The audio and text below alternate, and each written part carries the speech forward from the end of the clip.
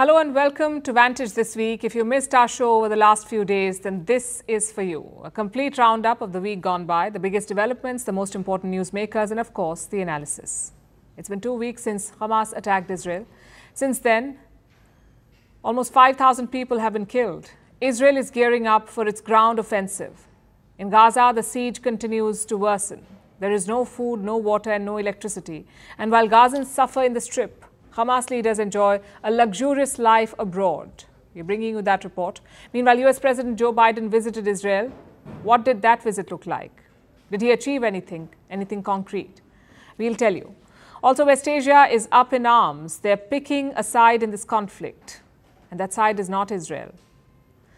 But while the war may be in West Asia, a new front has opened in US campuses. We'll tell you why. Why is the world shying away from calling Hamas terrorists? And a look at how Israel's Iron Beam works. We'll discuss all this and more. Let's get started.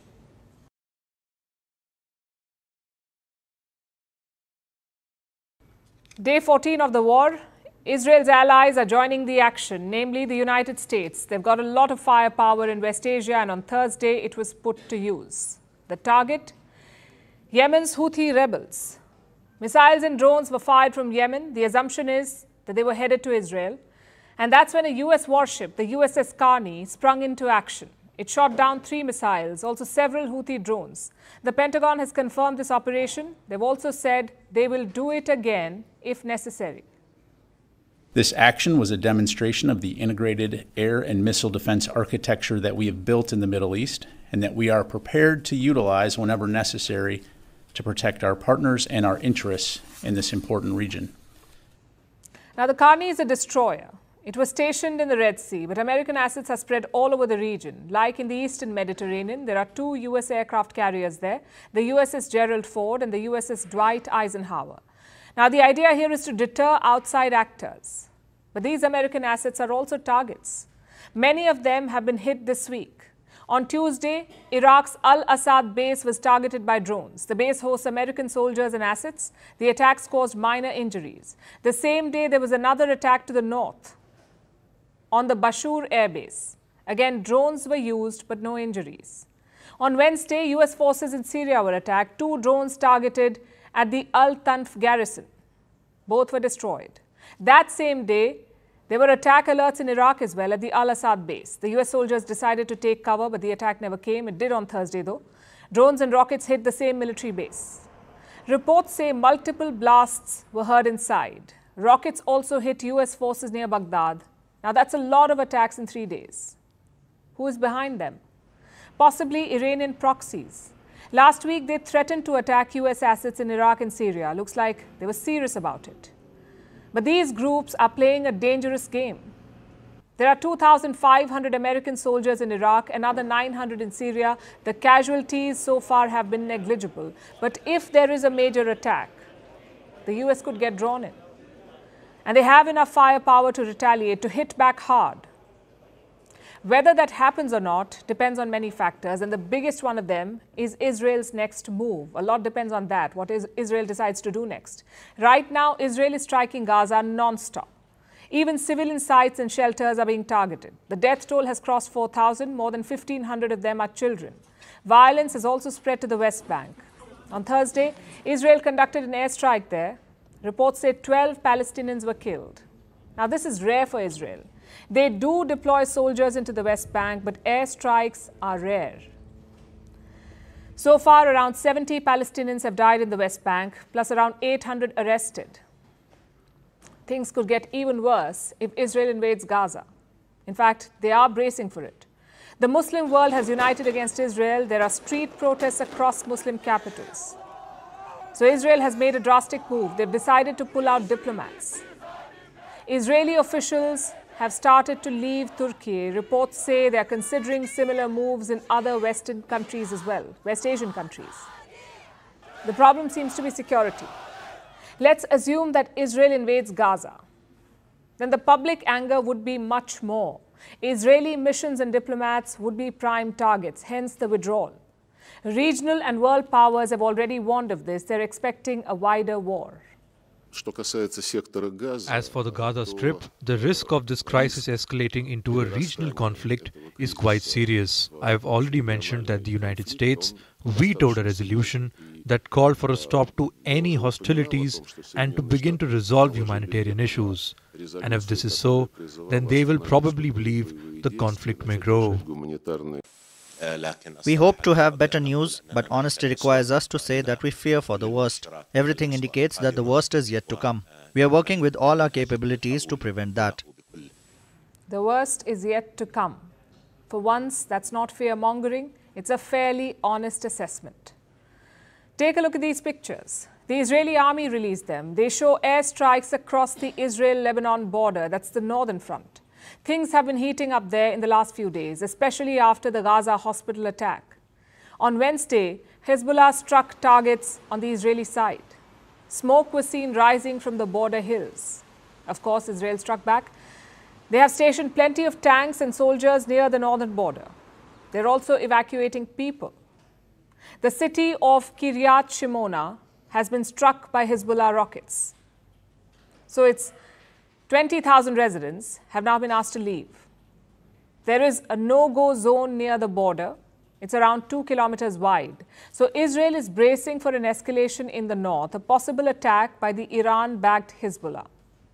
However, their main focus is down south, that is the Gaza Strip. Both Prime Minister Benjamin Netanyahu and his defense minister visited the front lines. They interacted with IDF soldiers, and both men had the same indirect message: get ready for the ground invasion. אני פה עם הלוחמים של גולני, הם באים מכל חלקי הארץ, הם לחמו כמו אריות, אם ילחמו כמו אריות, אתם מוכנים להמשך? כן!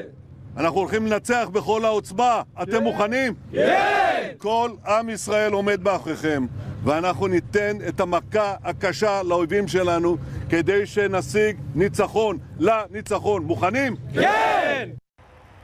אנחנו בוטחים בכם וסומכים עליכם. תמשיכו להתאמן, כל עוד יש זמן, תתארגנו, תהיו מוכנים. הפקודה תגיע.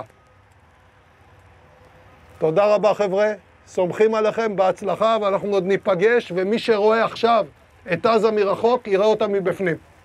אני מבטיח לכם. בהצלחה. Now to sum up, airstrikes continue in Gaza. Anger is growing in the Muslim world. Protests are escalating in the West Bank. Attacks are more frequent at the Lebanon-Israel border. And US military assets are being targeted. It's like a non-stop journey to all-out war.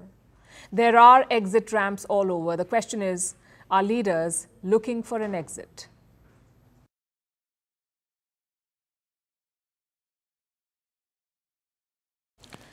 Now let's look at what China's main geopolitical rival is up to, the United States of America. Their President Joe Biden was in Israel yesterday. He got back early this morning. It was a visit that lasted 8 hours. And in those 8 hours, he held a marathon of talks with Prime Minister Benjamin Netanyahu, with Israel's wartime cabinet, and with Egyptian President Abdel Fattah al-Sisi. Basically everyone who was ready to talk to him. Then there were the speeches. Biden tried to show that he was walking a tightrope, that he was firmly behind Israel, but also cared about Palestinian civilians. And to display this, he kept focusing on one thing: humanitarian relief and aid to Gaza. And after he left Israel, Biden insisted that his talks with Israel were quote-unquote blunt. I was very blunt about the need to support getting humanitarian aid to Gaza, get it to Gaza and do it quickly. Up to 20 trucks. This has been a very blunt negotiation I've had. And I was, as you well, they probably told you, I was very blunt with the Israelis. Because look, Israel has been badly victimized, but you know, the truth is that if they have an opportunity to relieve suffering of people who have nowhere to go, they're going to be, it's what they should do. He kept repeating that word, blunt. He made it a point to let everyone know about his bluntness, about his insistence on getting aid to innocent Palestinians. So has the aid delivery started yet? Well, not yet. It's expected to begin tomorrow. And it may not last very long either, because there's a catch.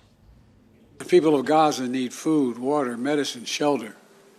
Today I asked the Israeli cabinet, who I met with for some time this morning, to agree to the delivery of life-saving humanitarian assistance to civilians in Gaza, based on the understanding that there will be inspections and that the aid should go to civilians, not to Hamas. Israel agreed the humanitarian assistance can begin to move from Egypt to Gaza. Let me be clear. If Hamas diverts or steals the assistance, they will have demonstrated once again that they have no concern for the welfare of the Palestinian people. And it will end.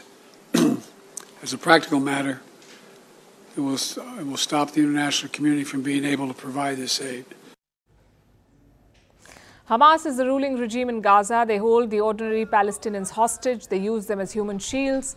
And yet, you expect them to allow aid to get freely distributed.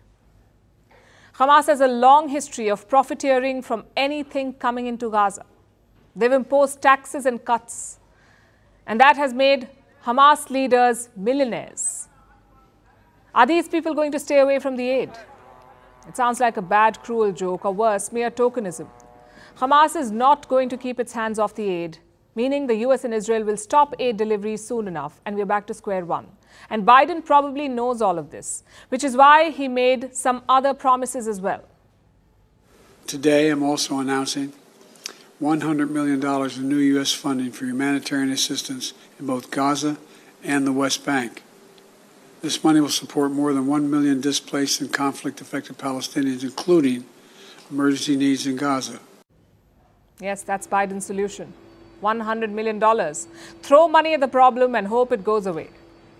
And this is money that he doesn't even have. You may remember the headlines before this war began. The US was staring at a government shutdown. They had a budget limit and they'd crossed that limit. So they had no money to run the government. And lawmakers barely managed to sign an interim deal. That deal was only for 45 days. It ends next month. And amid all of this, Biden promises $100 million to Palestine. He wants the world to believe that he will somehow convince American lawmakers, and he will somehow also ensure that the money doesn't go to Hamas. It's mission impossible, and Joe Biden is not Tom Cruise. His statement seems disingenuous, and that's putting it mildly. In the meantime, if some aid, however little, does go to the innocents in Gaza, it will be a relief. Till it does, there's the saying, talk is cheap, especially blunt talk.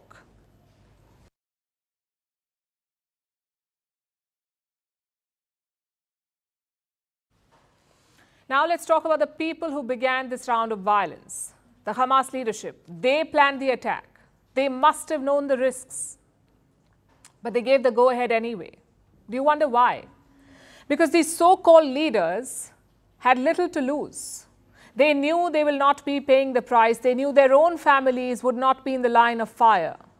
I'm sure you already know this. The senior Hamas leadership is living the good life. They do not live in Gaza. They're safe with their families in other parts of the world.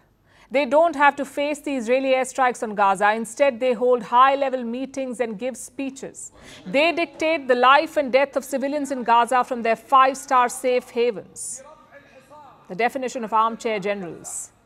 And one man exemplifies this, Ismail Haniyeh, the Qatar-based chairman of the Hamas Political Bureau. Here he is in a literal armchair, seated next to Iran's foreign minister. They had a meeting in Qatar's capital, Doha, on Saturday.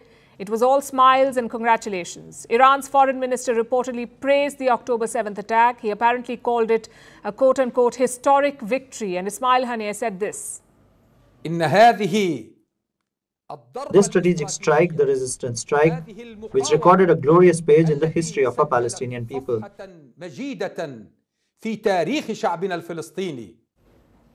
What victory? What glory are they talking about? Thousands of people have died. Thousands more stand to lose their lives. And these are innocent civilians who are just going about their lives, both in Israel and in Palestine. Now a war is going on. Israel is asking Gazans to leave. The Israeli army will commence its ground operation any time now. It is telling people to evacuate North Gaza, and the residents of North Gaza want to flee. They want to move south, perhaps even cross into Egypt. But Egypt doesn't want them, and Hamas leaders say they should not go. There will be no migrating from Gaza and no migrating from the West Bank. No migrating from Gaza to Egypt. And here I would also like to salute the stance of our siblings in Egypt, who maintain that Egypt is indeed a country and is a sibling and a refuge, and is welcoming to the Palestinian people, but not on the grounds of migration or displacement. And neither of us can ever accept that. And I say to my siblings in Egypt, our decision is to stay in our country. So your decision is our decision. You heard him. There will be no migrating from Gaza. Our decision is to stay in our country. That's what the Hamas leader says. The problem is, he himself is not in Gaza. Ismail Haniyeh divides his time between Qatar and Turkey. These are his two bases, and he keeps moving between the two. Same for his family. They do not stay in Gaza either. Most of them left in 2019. Some of them have Turkish passports. In fact, many senior leaders of Hamas have Turkish passports so they can move freely. But they're asking ordinary Gazans to stay put. Let me give you an important statistic. Before the war broke out, unemployment rate in Gaza was more than 60%, but Hamas leaders are millionaires. Their children are real estate tycoons with businesses in multiple countries. And this has led to resentment in the past. So what is Hamas's excuse? They say Ismail Haniyeh is on a foreign tour to rally support, that he's not abandoned Gaza, he's just traveling for the Palestinian cause. It's funny how long these tours last, long enough to escape any danger and consequences, also long enough to get foreign passports. Ismail Haniyeh's family has regularly been accused of corruption. They've reportedly made millions of dollars. They travel around the world. And now the same man is telling the people of Gaza to stay and face the bullets. The hypocrisy is staggering, though it's not limited to this man. Other senior Hamas leaders are also thriving in foreign nations, like Deputy Chairman Saleh al-Aruri. He's more often seen in Turkey than in Gaza, and he's always quick to give a soundbite to the press, always talking big about duty and sacrifice, from their gilded armchairs in fancy hotels and conference halls. In fact, this hypocrisy spans most militant organizations. The Taliban leadership does not allow women to study, but their own daughters are studying in schools and universities abroad. Kashmiri separatists shut down schools in the valley, but their children went abroad to get an education. Everywhere you look, the game is rigged. Different rules for ordinary people, special privileges for the leaders and their families. Today we stand with all pride and dignity before this valiant resistance on the land of Gaza and extend into all of the land of Palestine. He said he stands with pride and dignity, but he doesn't stand among the people of Gaza. His children live lavish lifestyles while ordinary Gazan children starve, and that is a fact. Haniyeh and the rest do not face hardships with them. Instead, they're happy to send Palestinians to their graves while they bask in the glory of their sacrifice.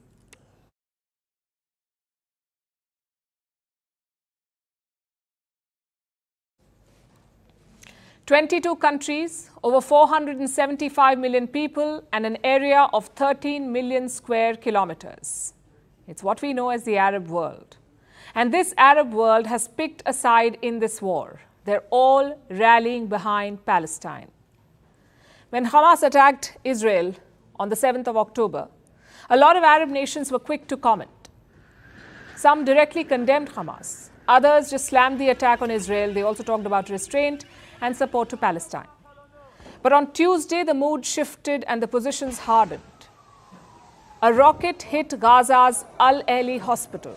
Hundreds of people were killed, and that seemed to be the red line for West Asia. Israel says it did not attack the hospital. It is even offering proof, video and audio proof, to show that this was a Palestinian rocket that misfired, that it was fired by the group called Palestinian Jihad. But it seems none of it matters now. By the time the Israeli denial came, the Arab world had already made its mind. All of them blamed Israel for the strikes. Their citizens took to the streets, their leaders called for accountability, and since then their stance has only toughened. Our meeting today comes in response to the tragic and violent developments taking place in the region and to study the dangerous situation of the escalation of military operations in the Gaza Strip and its surroundings, and to declare our categorical rejection of the repeated assaults and increasing attacks by the Israeli occupation forces, despite repeated appeals to immediately stop military operations, the victims of which are children and women and elderly defenseless civilians. That was the foreign minister of Saudi Arabia. 3 weeks ago, Riyadh and Israel were discussing a peace deal, a deal that would change West Asia. 21 days later, the same Riyadh is condemning Israel in no uncertain terms, asking it to stop its assaults and attacks on Gaza. It shows you how fast the dynamics change. And there are a lot of factors at play here. The first, of course, are the peace deals. Israel and Arab nations may have signed those deals, but they did not bring peace. The region is on the brink of a wider conflict, one that could engulf the whole of West Asia. The long-standing issues run deep and extend well beyond the confines of Israel and the occupied Palestinian territory. The events of the past 11 days have served to reignite grievances and reanimate alliances across the region. Based on my meetings and the dynamics I observe on the ground, I would say the following. The risk of an expansion of this conflict is real. Very, very real and extremely dangerous. So where does it stop? Israel is currently pounding Gaza. The next thing they want to do is invade the Strip, and that could make things much worse. If the hospital strike was a red line, a ground invasion would be a point of no return for West Asia. And Iran has made it very clear. They said it was the beginning of the fall of Israel. Because of the attack on the hospital, the end of the Zionist regime will begin. With every drop of Palestinian blood spilled on the ground, the Zionist regime is one step closer to its fall. Which brings us to Tehran. Ever since the war broke out, Iran has said a lot. It warned Israel. It said it was ready to join the war. Its proxies were up in arms, and now Iran wants an oil embargo. They want to stop the flow of oil into Israel. But Iran alone cannot make that decision. That would be the call of OPEC, the Organization of Petroleum Exporting Countries, OPEC. OPEC, it's an oil cartel. And so far, it has rejected calls for an oil embargo. But the very talk of it has spooked markets. You see, West Asia is central to the global oil economy. A third of the world's oil comes from here, from this region. If they impose an oil embargo, oil prices will skyrocket. And that would be disastrous for the global economy. It's not happening yet. But oil markets are wary because it will not be unprecedented if it happens. Arab states have done this before. In 1973, Arab states launched a war against Israel. They then imposed an oil embargo.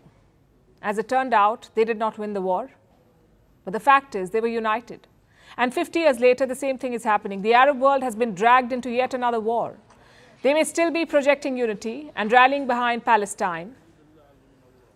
And they have their fault lines. Their support for Palestine has its limits. And those limits are showing now. Each Arab state is looking at this conflict nervously. Jordan and Egypt fear an exodus of refugees. Gulf nations fear antagonizing Iran. And Saudi Arabia fears Iranian proxies lashing out. So they may all pretend that this is about the survival of Palestine, but chances are it is more about their own survival.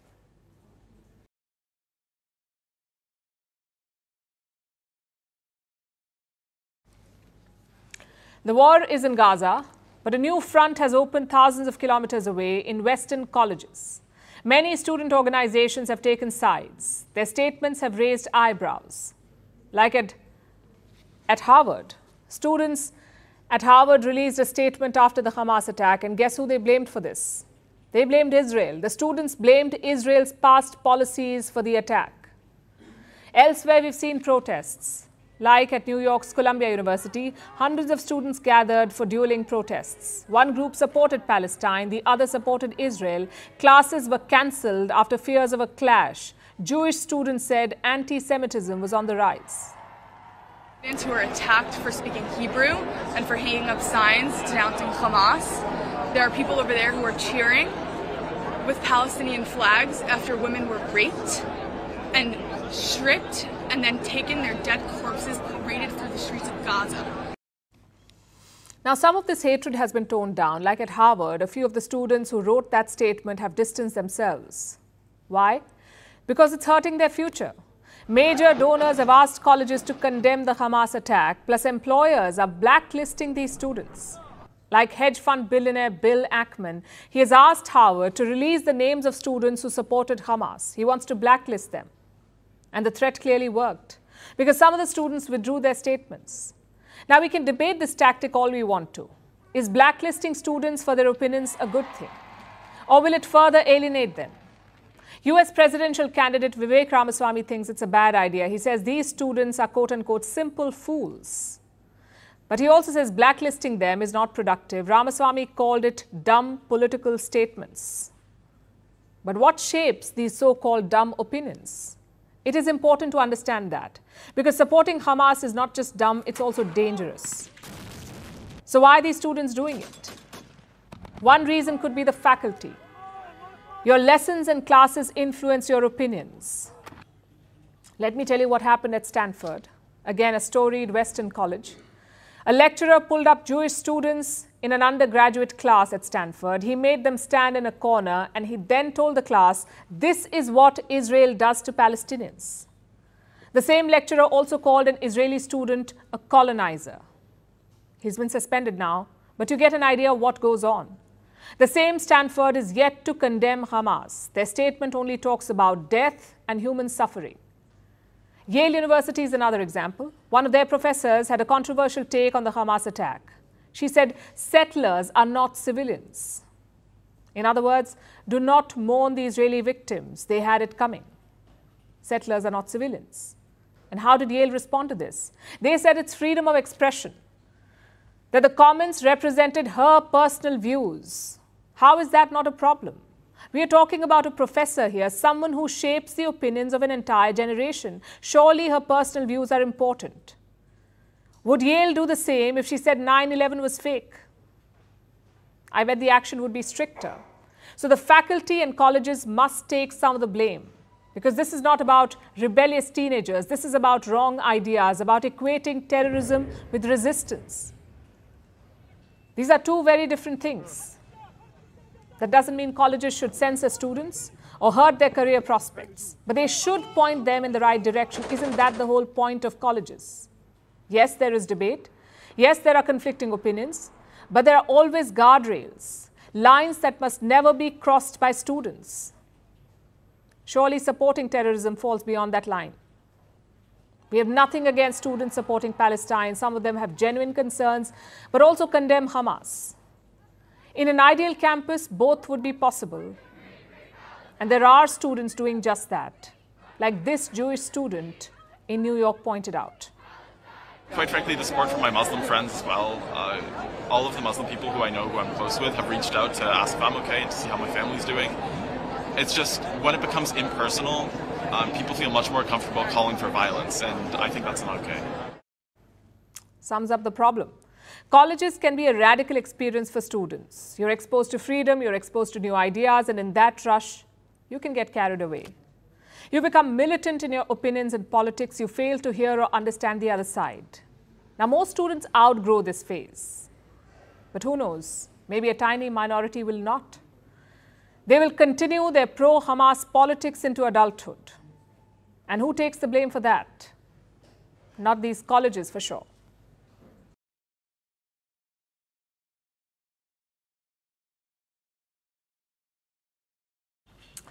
This war has also reignited an old debate. Who is a terrorist? Whatever the definition, you think Hamas qualify.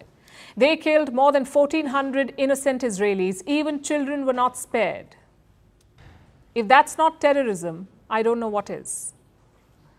But tell that to the BBC. They don't call Hamas terrorists. They call them Palestinian militants or fighters. And the British Prime Minister has a problem with that. Here's what his officials are saying, and I'm quoting. The Prime Minister has said repeatedly that Hamas are not militants, they are terrorists. It is incumbent on our national broadcaster to recognize that. The national broadcaster is the BBC.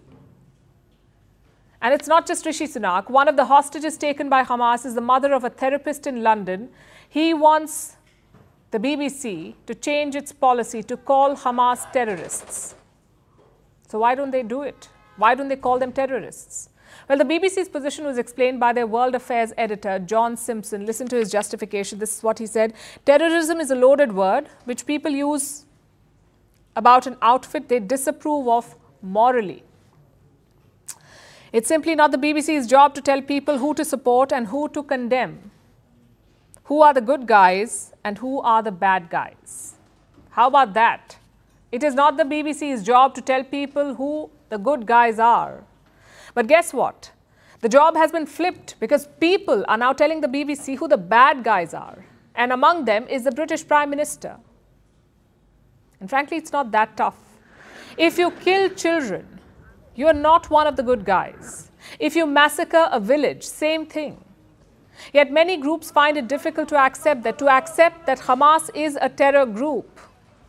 I know some people romanticize the concept. They say one man's terrorist is another man's freedom fighter. They are wrong too.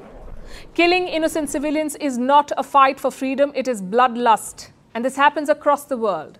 Consider the situation in Kashmir. In February 2019, the Pulwama attack happened. A bus carrying Indian security officials was bombed. 40 of them were killed. And what did the BBC say? That militants attacked the bus. Not terrorists, but militants. We're talking about the Jaish-e-Mohammed here, a bona fide terrorist group, one that is sanctioned and listed by the United Nations Security Council, yet the BBC called them militants. Do you see the problem here? Words determine the scale and seriousness of the attack. A terrorist is different from a militant.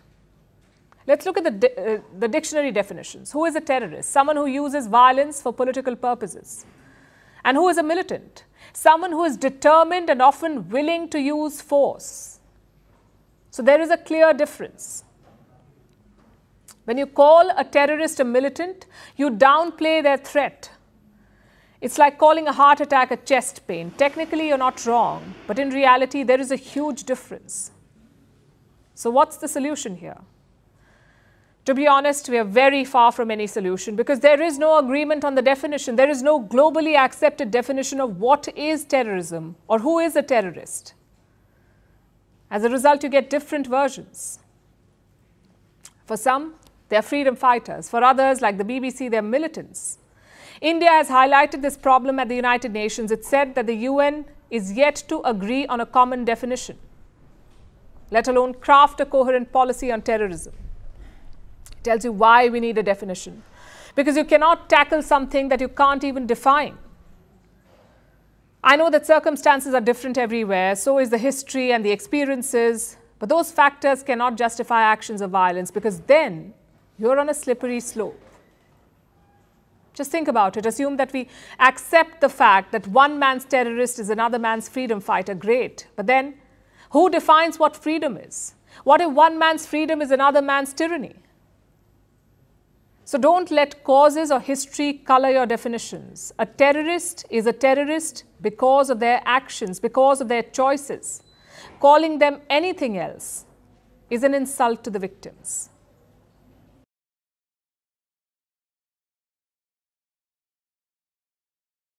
Now let's talk about another arrival, one that's touted to change warfare as we know it. But first a question. What is the biggest problem with Israel's Iron Dome system? I would argue it's the cost. Each Israeli interceptor missile costs about $50,000. But what if Israel had a cost-effective way to stop the rockets, a way to hit one rocket after another endlessly without having to worry about its expensive interceptors running out? It sounds ideal, right? Well, it may become reality soon because Israel is reportedly rolling out a new defense system. It's the stuff of sci-fi movies. Israel calls it its defensive trump card. It's the Iron Beam anti-missile laser system. Our next report tells you what's the Iron Beam and how it can be a game changer.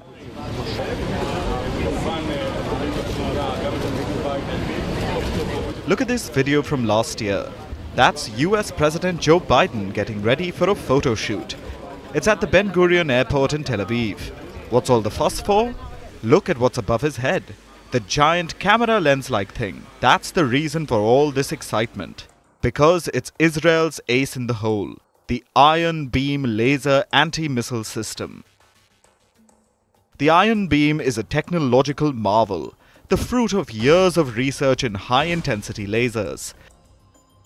It was first unveiled at a Singapore air show in 2014, and after 7 years it seems to be ready for battlefield action. The system was made for one thing: taking down aerial threats before they hit Israel.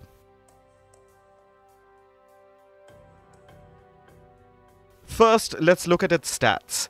The Iron Beam reportedly has a range of between 7 to 10 kilometers.